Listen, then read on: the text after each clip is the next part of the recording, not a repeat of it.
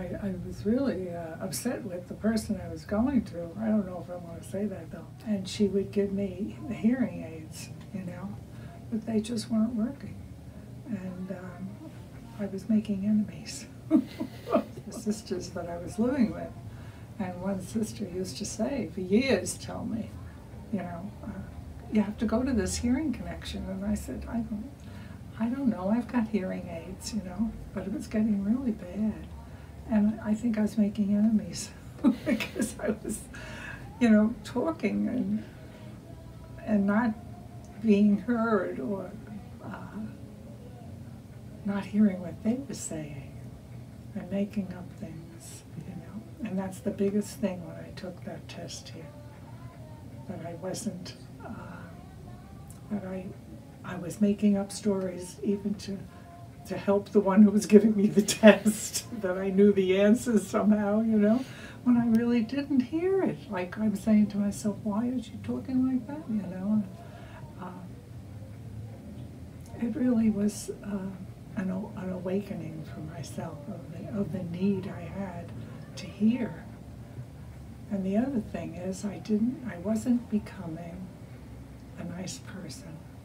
You know, I'd be very quick with people who didn't understand me, you know, like it was all their fault. It was all everybody else. Because I did have hearing aids, and I thought that was the answer. But it didn't, they weren't working. It wasn't helping me. And so when I came here, it was like, whoa, I should have come a long time ago, you know? And then I don't know, I feel like I am hearing things that I never heard.